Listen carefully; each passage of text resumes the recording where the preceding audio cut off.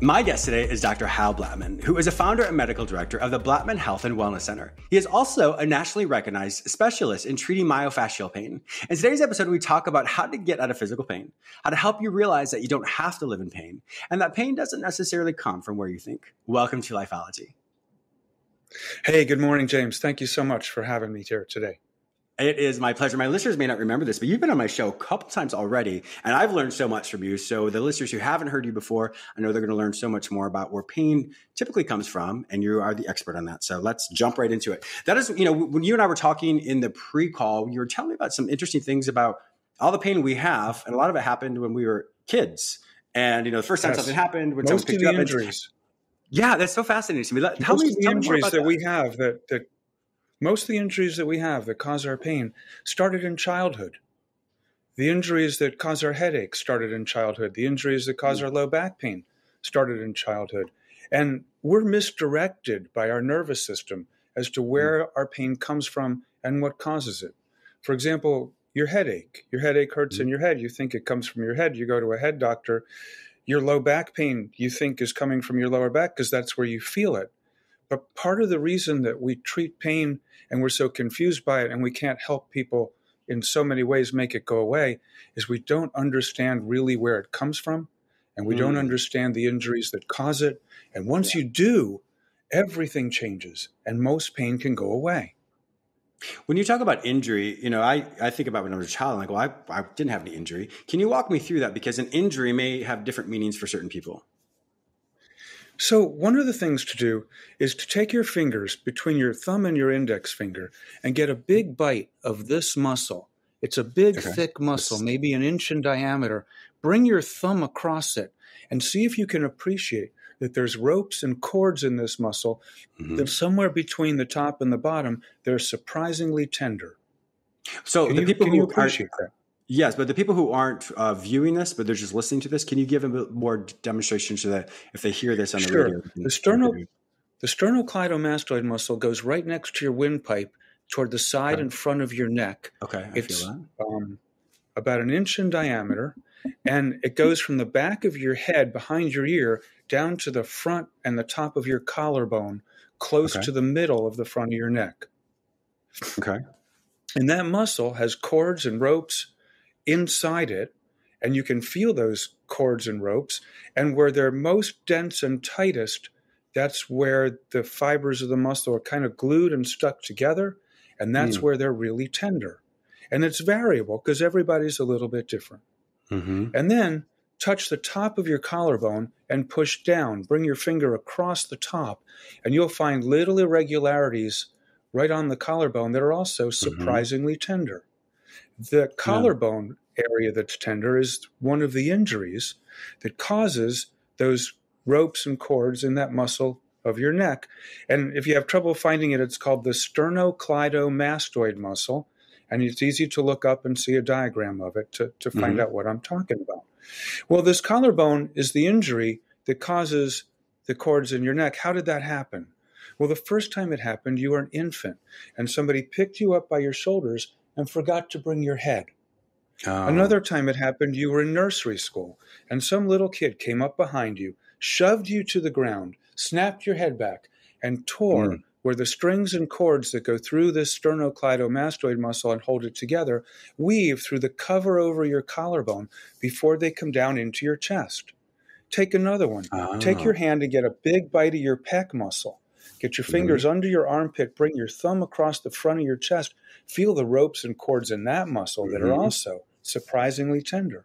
Well, you got those the same way you injured the neck. You got them when you got up the floor and pushed that little kid back. Or maybe when you did too many push-ups in high school to win the Presidential Fitness Award. I remember those. Here's another one. This muscle. Yes, this muscle across the top of your shoulders. Really tight, really tender. People who are under a lot of stress find that muscle is even more tense and more tight. That also comes from injuries. You're strong enough to contract this muscle to lift and carry your book bag, your briefcase, hold up the world. Don't we do a little bit of that as we get older? But where the muscle anchors peripherally and where it anchors centrally isn't strong enough to hold you together when you pull that hard and that muscle tears from both ends, just like this one slipped. And that's why these are tight. So what's the ultimate cause of that? Well, let's look at a couple diagrams. Take a look at this one. So here is one end of the injury. Here are the kinks in the strings of the sternocleidomastoid muscle. Here's another end of the injury. This is also often tender. This is the migraine that comes from here. Interesting. The migraine doesn't come from your head. It comes from partly from here. My listeners who aren't able to see this, he's shown a diagram right now that's given us an example of what he just talked about. And you can see where along the, and I'm going to use layman's terms, along the side of your neck, where the kinks are, and then how that actually causes pain up in the back of your head, or also around the migraine around your eye as well, and also in the clavicle area. And across your forehead. Wow. Here's the muscles in the top of the shoulders. See how they send pain right up the back of the neck. Yeah. So your neck pain isn't necessarily coming from your spine, your disc, your nerve. So I put all this together and coined the 5 rules to how to understand pain and how to make it go away. Okay. Walk us through those. All right. Rule number 1, you can't believe the pain comes from where you feel it. Your headache does not come from your head. Doesn't come from your blood vessels, doesn't come from your nerves. The pain in your left arm, for example, that could be your heart attack. That's what we were taught. And the pain in your knee, most of it does not come from your joint. Talk to your friends who've had their knee replaced, especially your older ones. How many of them, the knee still hurts and there's no joint there? Oh, that's a good point. That's a really good point. And so where would it come from in the knee? Joint. Yeah, so when the knee, what's from the knee, it comes from the thigh muscle. So there's 2 things we can't protect. Okay. We can't protect bullheadedness, and we can't protect ourselves from impact. Okay. Bullheaded is the man who's too old to be doing this anymore, is curling with his biceps way too much weight, decides to do one more rep, and shreds his biceps from his body and wears it as Popeye, either up or down on his arm. You can't protect that. The other thing you can't protect is impact. And where did we get a lot of the impact that we grew up with that has turned into the lower back pain as we get older? We jumped out of trees. We jumped down the steps. We jumped off the swing set. And many of us also jumped off the roof. I'm remembering. You would be amazed how many people remember. You either led, you followed, or you watched all the other kids jump off the roof. Yeah. And when you land, those smart ones who watched. Yes. And when you land, you injure the attachments and tendons that hold your butt muscle to your thigh bones and also to your pelvis. Well, for people with lower back pain, their lower back is mostly not tender. The tenderness is mostly in their butt, and that's where the injuries are that cause most of the lower back pain later. So that's part of these 5 rules. So rule number 1, you can't believe the pain comes from where you feel it. Your low back pain is mostly not coming from your lower back, which is why all of the treatment for that only works a little bit. Interesting. Second rule, it's not important what you think the pain feels like. We were taught when we went to school that there's a difference in cause between the pain sensation of burning and numbness and aching and all those different descriptions that we have. But truth be told, our brain can't really tell the difference between numbness, tingling, burning, itch, tickle, sharp, dull, achy, stabbing, and even sexual arousal comes from the same nerves, the same skin, goes to the same part of our brain, and we can confuse all of it. For example, Mike Tyson bites your ear off, it hurts. Your honey touches your ear. You have a much different reaction through your entire biology. And then you find out it doesn't even have to be your ear. Interesting. So where we're taught that all these sensations have different meanings for causation, none of them do. Our brain confuses all of them, and they don't really make a difference. Rule number 3. What would be the point of then, or in respect to the other practitioners who have you quantify what it feels like? What's the point of that? You know, we're taught that it makes a difference. I teach that it doesn't really matter. You can't tell the difference. But as you get better, the colors or the sensations that you interpret and feel, they change on the way to pain-free. Interesting. Okay. So every patient of mine colors a pain diagram on every visit. You actually shade in with colored pencils what you feel. Interesting. And so yellow for numbness and tingling, and blue for pain, and red for burning, and green for cramping. And some people have to make up another color. Yeah. But we so often you're watch the redefining colors what that means. change. Makes sense. Yeah. And so I look at the pattern of pain and look at the fascia and how the fascia through our lifetime has been injured. Walk us through the fascia, because I know what that is, but some people may not be familiar with what fascia or myofascial is. Can you explain that? So if you have a steak, an ordinary steak on the table in front of you, instead of cooking it and cutting it and eating it, you grab it by the edges and gently pull it apart. If you have a microscope, you can see a thin film around every cell, a thin film around every muscle fiber.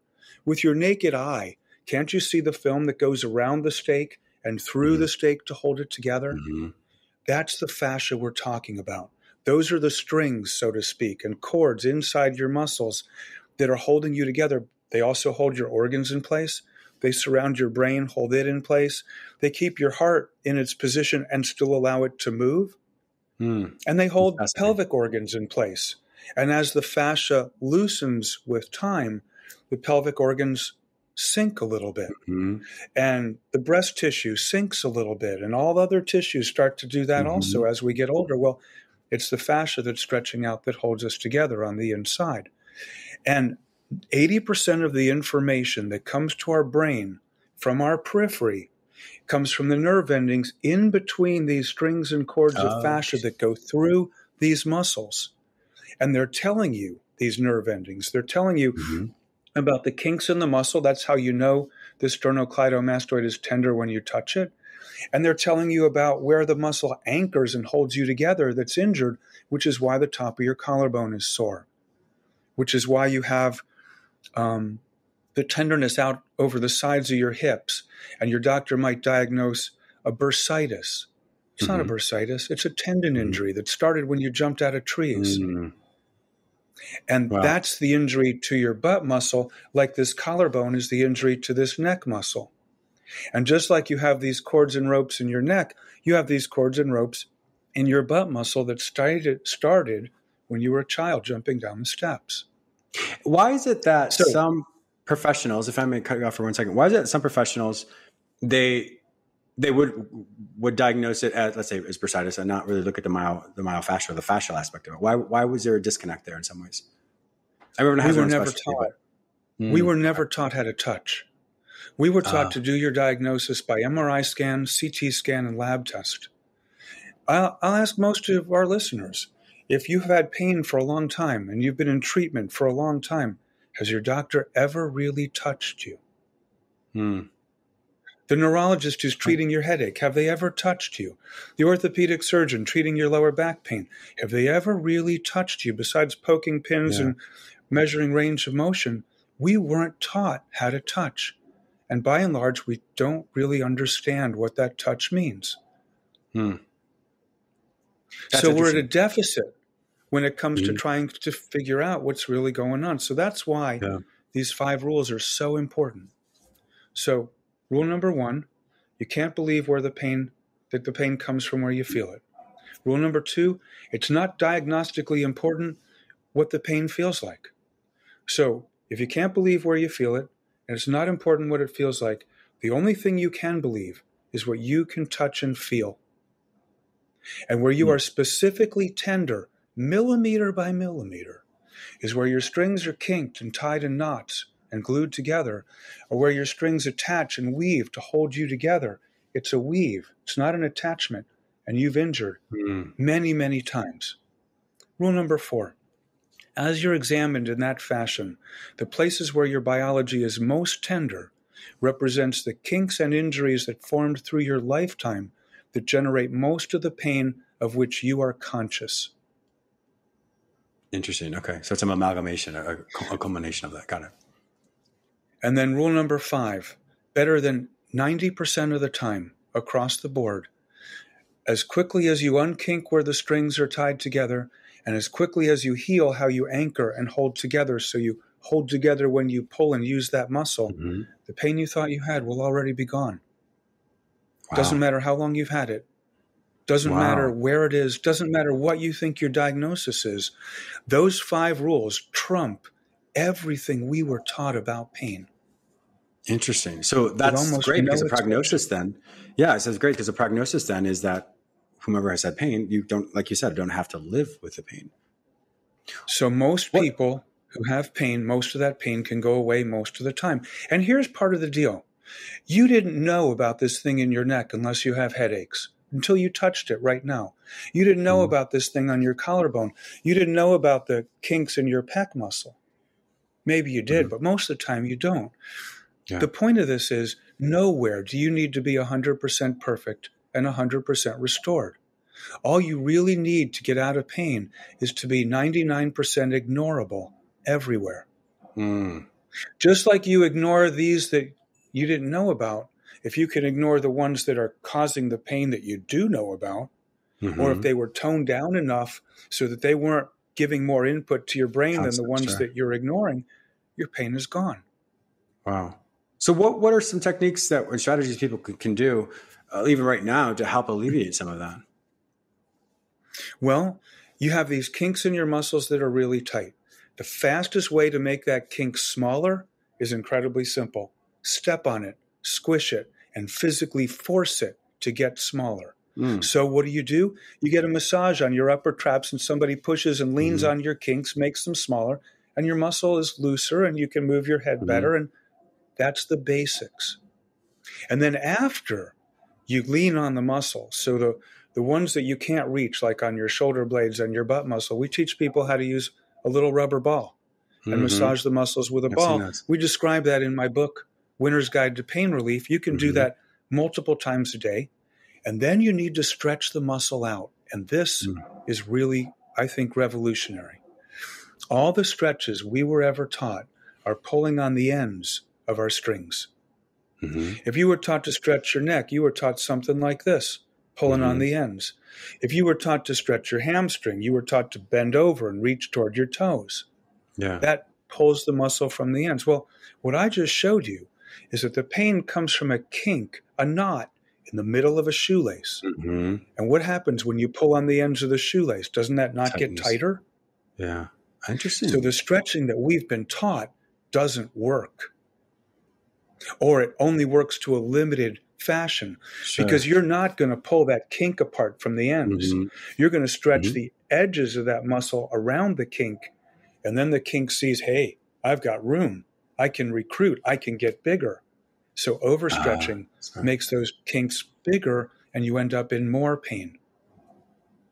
Wow. So is this where the foam rolling, those types of things, is that where that foam rolling doesn't stretch anything. Foam rolling rolls over the muscle. It squishes the knots, makes them smaller. But you don't stretch anything by rolling over it. You don't stretch anything by using the rubber ball. All you can do with that is squeeze the kinks and make them smaller. And believe me, everybody knows that works, but it doesn't make it go away.